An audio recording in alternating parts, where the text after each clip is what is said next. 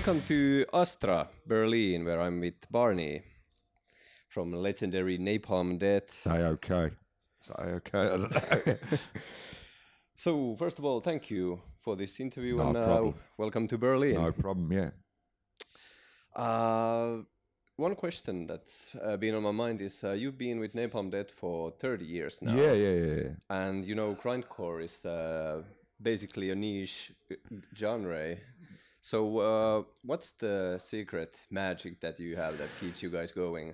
Well, I mean, what I would say is that you could argue that it's no longer a niche genre because there's many. It's obviously grown exponentially since I first started, and before even I started, it was growing then, you know. But I mean, the thing is that with us, it's almost like riding a bike, you know. We know the way we want to express ourselves musically and lyrically to an extent, and so we just do it. So the noise and the concrete mix of sound is like it's natural to us, you know. So we just keep able to write fresh, give fresh ideas within that sound.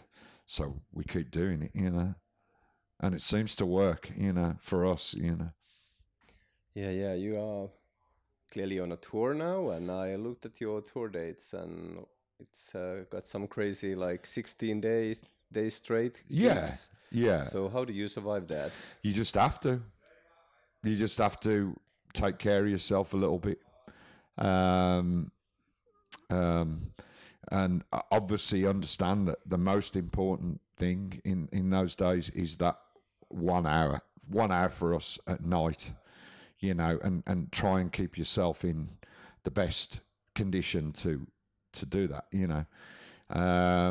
So yeah, I mean, it doesn't bother me too much, you know.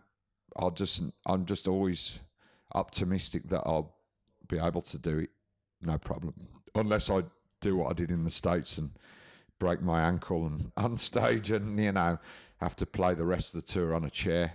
If that's what I have to do, then that's what I'll do, you know. Yeah. So what kind of tour life does Napalm Death lead now? Very not that much different to any other part of life if you weren't on tour, you know. So do the personal day-to-day stuff, you know, pull the computer out for a little bit, pay the bills back at home, unfortunately, read a lot of books, go out and see Berlin as I did earlier on for the 100th time. And just, I guess, regular stuff, really, nothing spectacular, you know. Okay, I bet nobody has ever asked you this before, but do you have any news about the next album? Well, it's kind of almost finished. Certainly the music is. It's still got to be mixed, I think, mastered, should I say. So it's a little ways off yet, but it's done, you know. So it's just in that process where you think, yes, I've finished my album. Oh shit, now we've got to do all this stuff, you know, before it gets released. So, you know. Yeah, it must have been on your mind a lot lately, but yeah, what are your thoughts on the album? How was the creative process for this one? Yeah, it was great.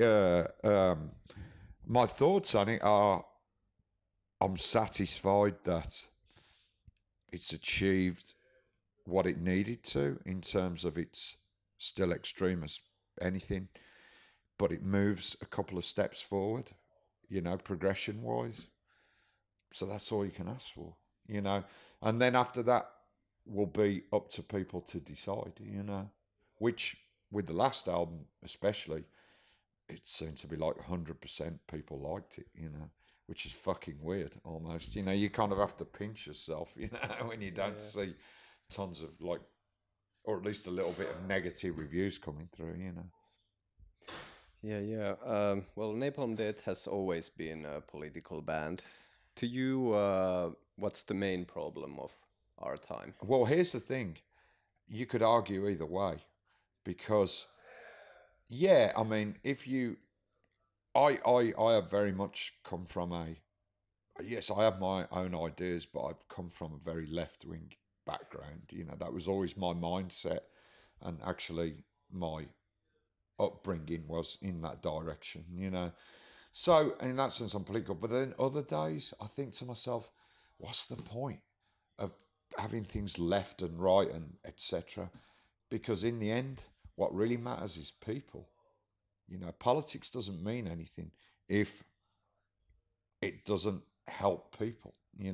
So I've got two different kind of things on it. So what I'm trying to say is that you could say Napalm is political in one respect, but you could say also it's apolitical, because what it's really about is humanity and human beings and understanding that.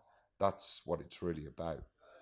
So the thing is that, as I was saying, actually, you were over here in the last interview, is that people say, yeah, the world's really shit right now.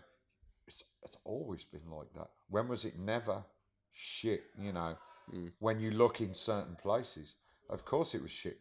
Look, we're in 2020 now.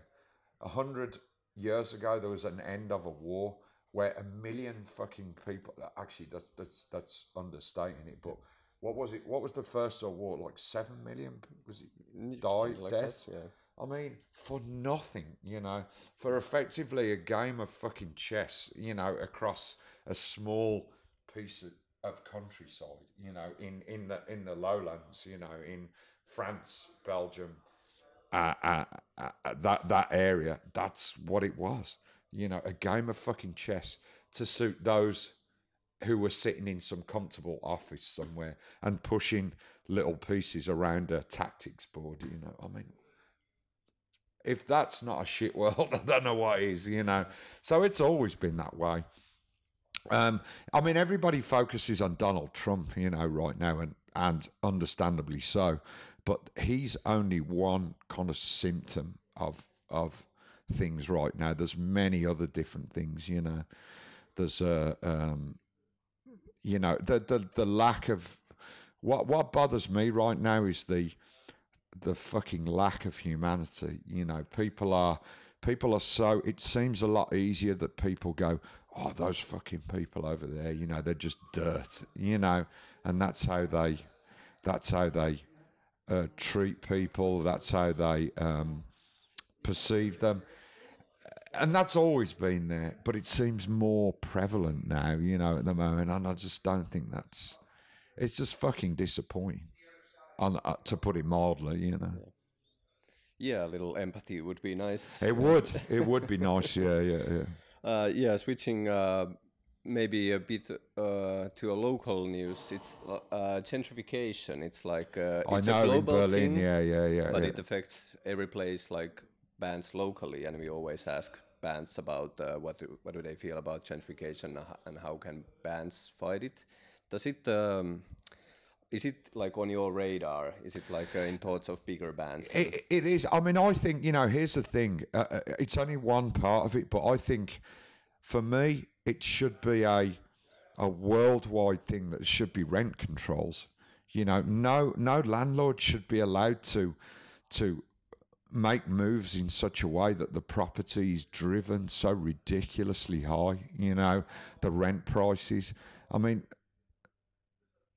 you cannot have, if the idea is to move to a more community-based living, which it seems to me like the modern way of thinking is, then you're not going to do that by allowing property speculators to come in and very cleverly sort of place things in different ways. That's just not going to work, So I believe in universal rent controls, and not like halfway rent controls. I mean serious fucking rent controls, that makes places affordable to everybody, because you can't have community unless everybody can have an entry point, Amen to that. Yeah. Well, back to Napalm, that as we talked, 30 years already and successful years. So is there still like a goal or a dream you would like to achieve with Napalm? Actually, no. And you might think from a band that kind of is very expressive about stuff, we might have something, but it's really not. My only thing is to keep making the music that we do. You know, I don't ever want to compromise on that, you know, because for my own personal feeling, I always want us to dictate what we do rather than outside entities, you know, pressurizing us to do certain things. So I always want to do that. That is my goal, to keep the band independent and independently making its own decisions, you know. That's for sure my thing. You know, above and beyond that, there are probably more places in the world to play that we haven't yet played, despite the fact that we did gigs when no other bands had done. You know, I will say that, I will kind of blow our own trumpet and say we were quite pioneering in some respects in some gigs and stuff that we did. So yeah, that's just to continue to do that, really, you know, make good albums, play good gigs. And, you know, if that ever becomes, if you can ever look inside yourself and say, you know what, this is not what it was, I don't feel the same way about it significantly, then for me, it's over, you know, for me, only speaking for myself, you know. Okay, thank you so much. No And problem. I would say break a leg, but Yeah, that already happened, I guess. I can break the other leg that's not broken. Yeah. Don't hope that. Yeah. All right, man. Thank you. Excellent. Thanks, man. Appreciate it. Thank you.